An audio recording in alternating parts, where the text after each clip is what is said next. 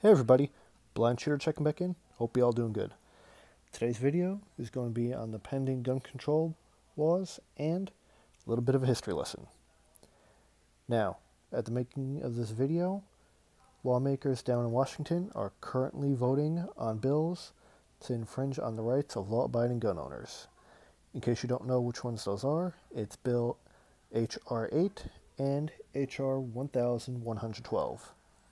Both of those are going to do nothing at all to stop criminals from committing violent acts with firearms.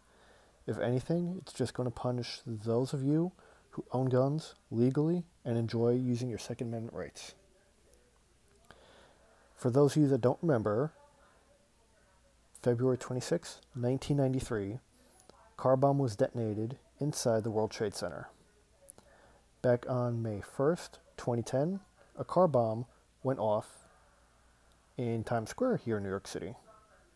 On September 16th, 2016, explosives went off in a marathon in New Jersey and here in New York on 23rd Street. Fast forward the next year, December 11th, 2017, a suicide bomber tried detonating a homemade explosive device at the Port Authority bus terminal.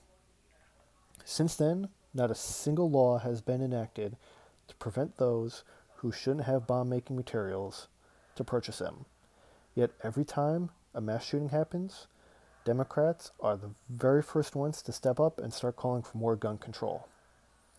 I understand a lot of people are upset with the NRA right now on certain issues, but whether you want to believe it or not, they are fighting for our rights, and we need to get behind them now more than ever, along with other pro-Second Amendment organizations like Gun Owners of America, to ensure that we keep our Second Amendment right.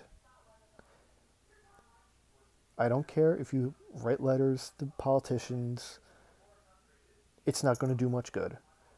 Politicians that are anti-gun don't like us, they never have, they never will. The only times they do show a little bit of remorse for us is when it's time for them to get voted back into office. And then, it's nothing but a smoke and mirrors campaign.